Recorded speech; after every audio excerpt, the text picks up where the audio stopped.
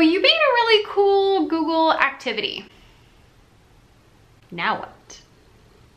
This is a question I have been getting quite a bit since I posted a few different Google Slides tutorials on how to do different activities like making games and making interactive projects for kids.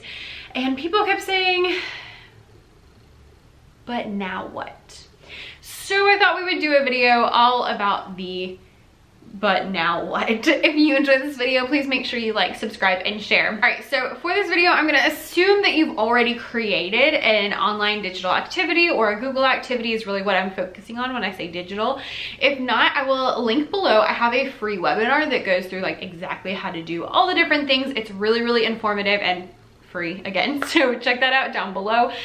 But we're gonna kind of assume that you've already done that. So we're gonna take this two different approaches. First, we're gonna talk about what to do as a teacher, and then we're gonna talk about what to do as a Teachers Pay Teachers author.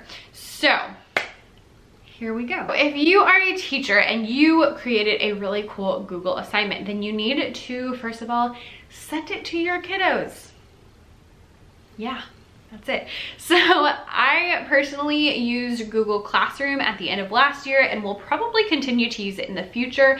And it just makes it super easy to assign things to your kids, especially from the Google Suite, because it will actually automatically link to your Google Drive to make it super easy to find things.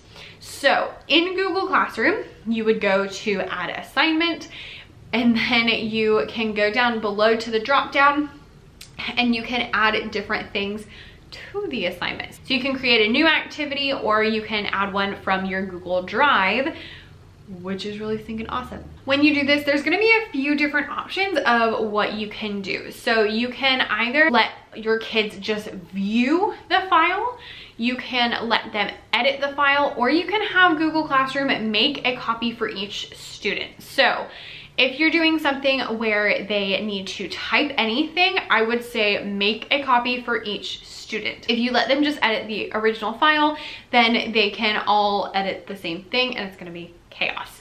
If you click view only, then they can only view. I have actually done this for a few of my lessons. All of the game-like lessons, I will link down below so that you know what I'm talking about, to a video that talks about those, where all you're doing is clicking on the buttons.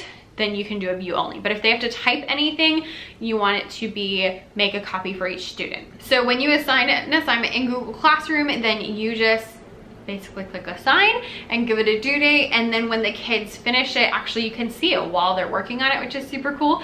And then when they finish, they'll just click turn in, and then you can see exactly what they have turned in and what they have done. Now, if you do not have a Google Classroom, you can still send Google activities to your kids. It's just gonna be a lot more cumbersome.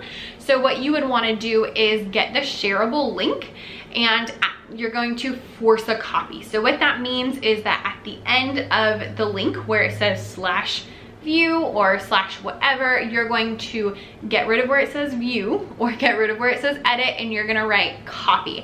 And that is going to make it so that each student gets their own copy. And then you would want them to just send that back to you and probably have them put their name somewhere in it so that you know exactly whose it is. I would suggest a Google Classroom because it just makes life very easy, but if you don't want to go that route, whatever, that's fine. Now, if you are a TPT author who is wondering, okay, I made a Google product, now what do I do? It's not as difficult as it sounds. It does not matter what your sharing settings are. It doesn't matter anything. All you have to do is go to Teachers Pay Teachers, click on add a new product, and then click on a Google product. It will connect you to your Google Drive account where you click on which product you want to use. When someone buys it, they will get a copy of it. So they do not have to touch yours. They're not touching anything of yours. They're not editing yours. They are getting their own copy that they can do whatever they want with to better help their students. So you don't need to worry about share settings. You don't need to worry about forcing a copy if you're putting it on Teachers Pay Teachers. All you need to do is go to connect it to your Google Drive, and then you just click on the product.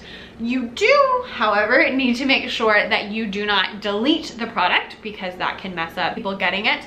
And you also need to make sure that if you want to edit something just for your kiddos, that you make your own copies so that you don't mess with the one that is there. All right, so I hope that helps with some of your questions about the Google products. I know it's kind of weird. Again, if you want to make your own Google product, like a activity for your kids to do or to put on Teachers Pay Teachers, you can click the link down below to get to the free Creating Online Resources webinar and check out exactly how I make my Google Slides activities for the kiddos to use and not mess with the things I don't want them to mess with, or copy and paste my clip art, because that is not okay with my clipboard.